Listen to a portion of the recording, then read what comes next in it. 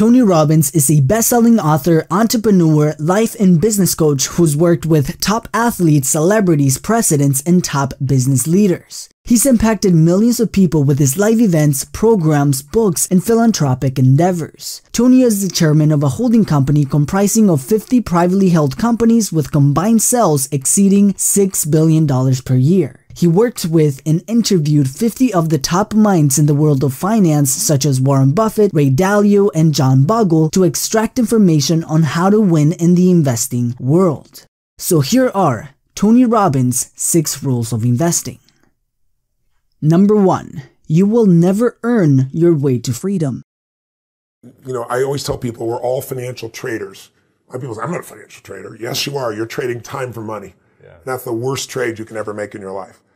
Somebody who's wealthy has made money their slave. They're no longer the slave to money. And the way they do that is they figured out how to become an owner. And the way you do that in the most simplistic way, I even taught it in my first book, was you have to decide there's a percentage of money that you're going to keep forever. You're not going to give it to Kate Spade or Ferrari or anybody else. You can do that too.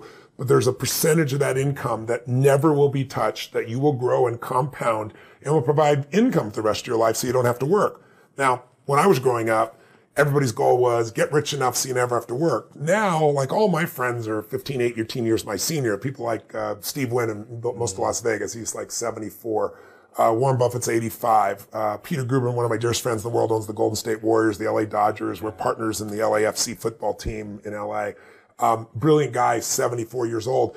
And they're all working harder now than they ever were, and they don't have to work. So the goal is make enough money so you don't have to work, and then you'll do what you love, and you'll pour your time and energy into it. But you have to make that decision.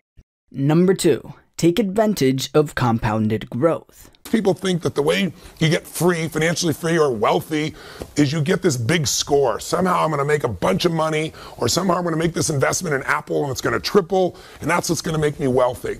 But all the research shows, in reality, people who earn huge sums of money rarely keep those huge sums of money. And very few people really get to the number that they're really after when they're trying to make that big score. And so I really want to show you a much simpler way. There are literally millions of people around the world that have become millionaires, and they've done it really slowly and easily because they've just tapped into a very simple power. And that power I know you've heard of called compound interest or compounded growth. The idea of growth upon growth, multiplying itself. Let me explain what I mean. Early in the book, I decided one of the people I wanted to go visit with was a man named Burton Malkiel. Burton Malkiel, or Bert, is an amazing professor who's at Princeton, and I wanted to go see him because he wrote a book that's become kind of an investing classic called A Random Walk Down Wall Street. And he wrote it in the 70s, and it's still popular today. And in it, he kind of shook up the investment field because he came up with this idea saying, you know what? People should be able to have a tiny bit of money and own all of the stock market and not pay these huge mutual fund fees that are usually hidden, that are eating away at your ability to grow and compound what you have into real wealth. And he was one of the earliest people to ever come up with this idea of promoting the idea of an index fund.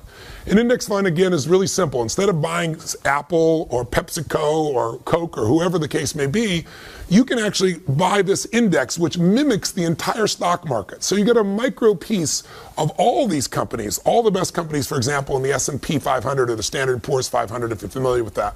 And so his idea has turned into a $7 trillion a year business. And another person I got to spend quite a bit of time with that you'll learn about here in the book and here with me is a gentleman who started Vanguard, and that's Jack Bogle. He took this idea and he bet his fortune on it. Both of these men understood something. And when I sat down with Burton Malkiel, the first thing I said was, look, I know you're a straight shooter. The guy definitely shoots from the hip. He doesn't care what people think. I said, tell me, what's the single biggest mistake that individuals make, that investors make in their life? And he said, Tony, beyond a shadow of a doubt, is they don't take full advantage of the power of compounding. He said, Einstein said it was one of the single greatest inventions of humanity. Understanding it can change everything in your life, and everybody says they understand it, he told me, but very few people tap it. He said, understanding something intellectually is not the same as doing it. If you're doing it, then you know it. If you understand intellectually, you know, like I've said before, that and $3 will almost buy a Starbucks buck of coffee. So what you really have to understand is how it works. And so I asked him, I said, Bert, what's the best way to teach it? And he went into this riff. And his riff was to tell me the story about William and James.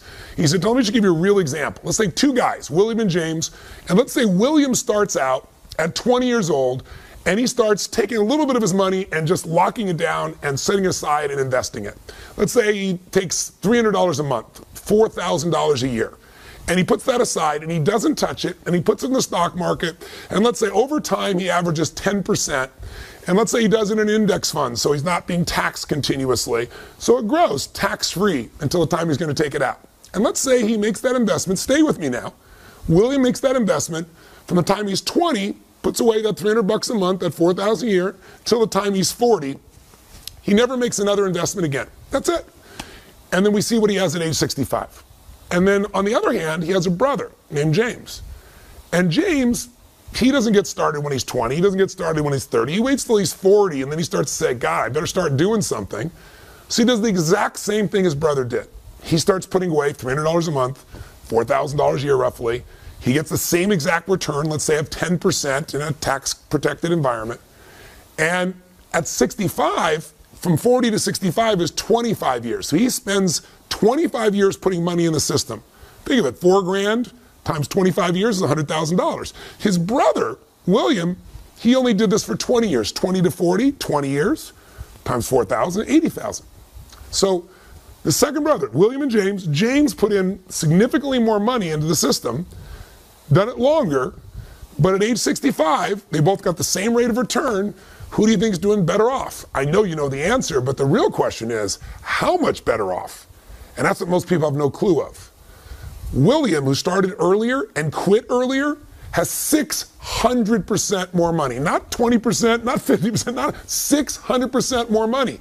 At age 65, both these men who got the same rates of return, but one started earlier and quit earlier, he has $2.5 million for William. And James, who started later and put more money into the system, but he started later, so he got less compounding, he ended up with $400,000. A $2.1 million difference. Now that could be a difference between total financial freedom for somebody or doing okay for a while and at 70 having to get a job to be somebody greeting people at Walmart. See, this understanding of compounding is how you can free yourself from this idea that somehow you've got to make this giant score, because the more you try to create that giant score, even if you get it, usually isn't kept. And how can I say that? Because I've been in this business working with people, some of the greatest entertainers, actors, musicians, sports stars, government officials who go off and make money afterwards. And I can tell you one thing, rarely do they keep it because they've never understood how to really tap into this power. Number 3, market crashes are a blessing in disguise. So what you got to know is corrections happen every year. You got to know they're a couple months. You got to know it's 14%, and you won't lose because 80% of the time it doesn't go to a bear. Now, what about the bear? The bear market, it happens, to give you an idea, in the last 100 years, every 3 to 5 years. The average length of a bear is 1 year. The average drop is 33%. Wow. A third of those drops go 40% or above. That, I don't care how well prepared you are, that's a scary thing. Yeah. But it is the greatest opportunity in your lifetime to go from wherever you are financially to where you want to be. I hope your audience is listening right now. Hear me.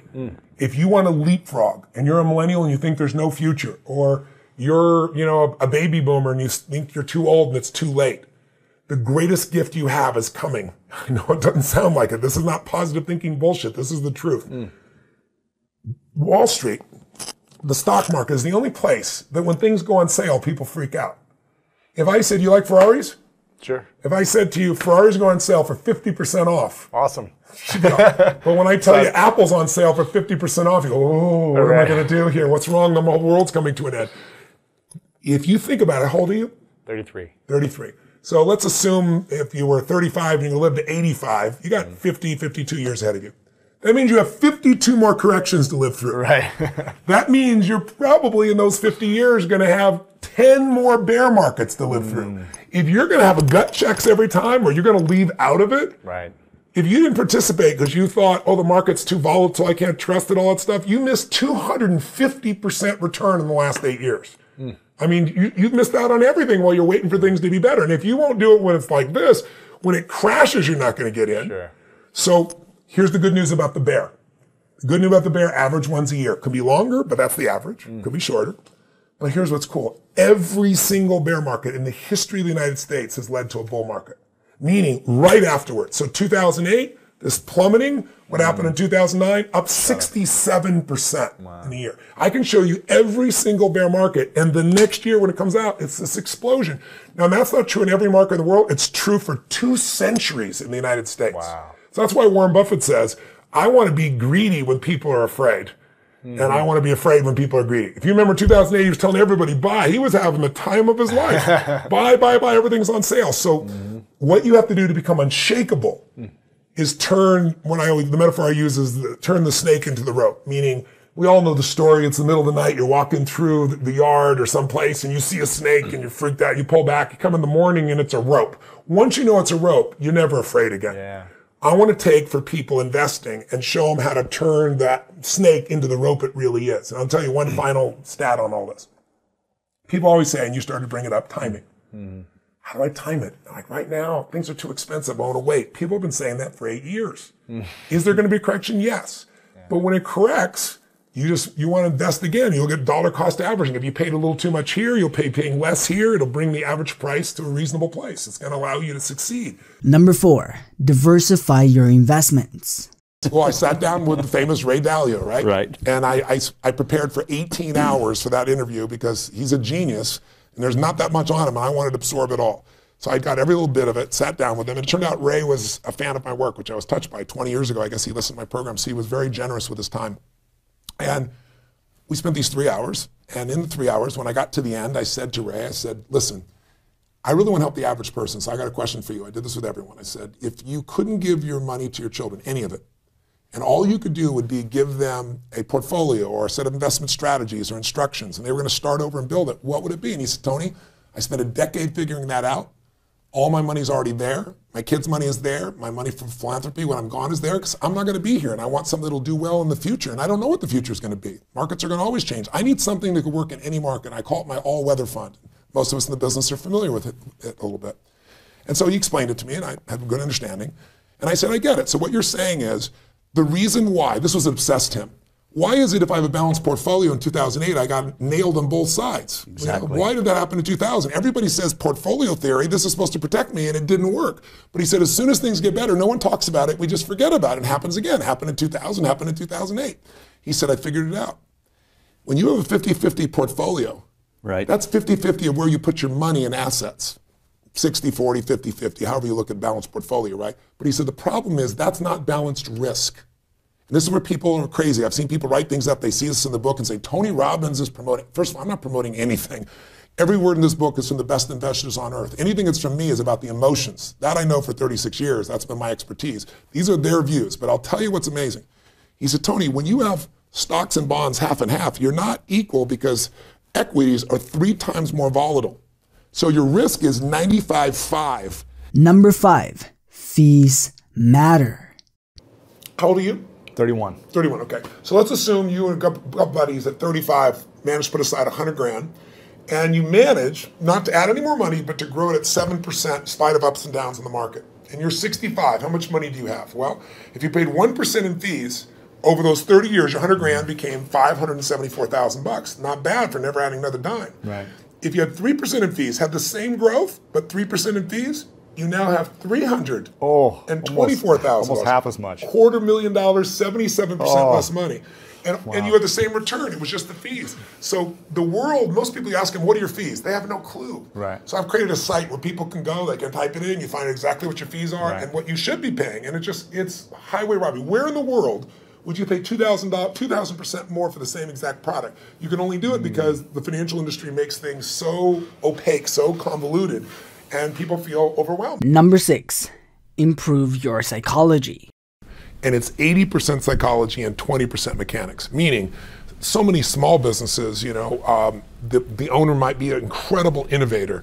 Maybe they write incredible code. Maybe they're a tremendous influencer, but they don't know the economic side of their business, right? And they find themselves getting in trouble because somebody's giving them financial information after the fact. They don't have true financial intelligence to make decisions, and they get caught up. Someone might be really great in finance, but they're not any good in marketing. So sometimes it's a skill problem, but 80% of it You can solve those skills. You can get those skills if you can change your psychology. But when you accept that, oh my God, the market's down, or oh my God, the economy in our area is down, when you allow the environment to control your psychology, you're not going to win. There's an interesting guy named Mel Fisher, that you may remember from back in the 90s. He was, if the name lingers in your mind, he was a guy that spent, I think it was 27 years, if I remember correctly, looking for this Spanish galleon that was supposed to be filled with gold. Do you remember that? Of course. And he found it after 27 years. Now here's my question for you, Jim. Yeah. 5 years into it, you've worked every day for 5 years and you found nothing. What are you going to do?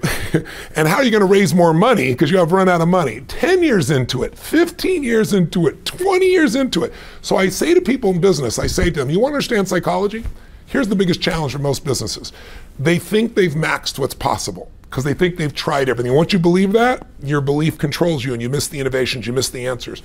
This guy found that gold because he had 3 beliefs. First belief was there's a treasure out there, and he was certain it was out there, even though he didn't have any absolute evidence. And that certainty drove him. But if you knew there was treasure in your business, that's not enough. You got to also believe I will find it. And you also have to believe it's worth it, right? And without those 3 beliefs, he never would have found it. And so changing the psychology of the leader is what will change a business faster than anything else. Changing their skills will also do it. But lots of people have the skill and they don't execute. And you and I both know, execution is more important than knowledge. Knowledge is trumped by execution every single day. And that execution comes by changing the psychology. Alright guys, make sure to hit the like button if you enjoyed this video, and in the comments below let me know who you want me to cover next in our 6 Rules of Money series, and you might inspire the next video. And as always, thank you for watching, and I will see you in the next video.